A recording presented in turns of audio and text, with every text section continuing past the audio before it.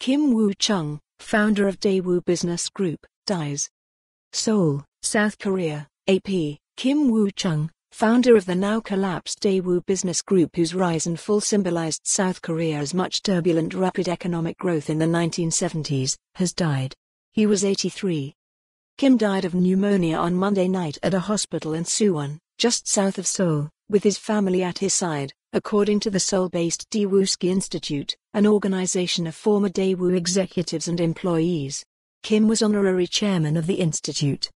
Born in 1936, when a single Korea was under Japan's 35-year colonial rule, Kim started as a textile salesman and built Daewoo Corporation in 1967.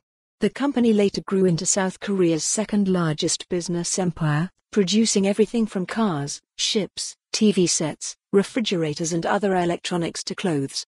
Often dubbed by local media as Kim Woo-choong myth, his rise represented South Korea's explosive economic development engineered by then-authoritarian leader Park Chung-hee, who nurtured a small number of chaebol conglomerates like Daewoo with cheap loans and tax benefits during his 1961-1979 rule.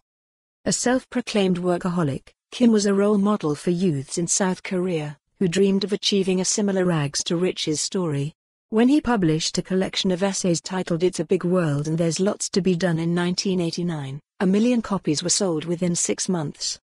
But his debt-ridden expansion strategy ran into trouble when South Korea was hit by the 1997-98 Asian financial crisis and banks tightened their purses. In 1999, Daewoo eventually collapsed and its affiliates were placed on a debt workout program in the country's largest corporate bankruptcy.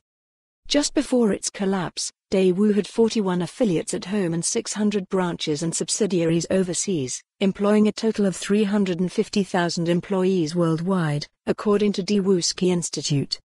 After the Daewoo collapse, Kim fled the country and lived in hiding overseas for years to avoid criminal punishment over high-profile fraud allegations.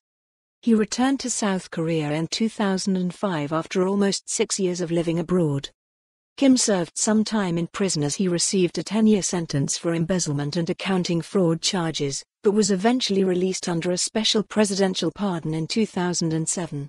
He separately received a prison sentence for stashing away company funds, but that sentence was suspended, so he avoided jail. For more on this story, visit the news article link.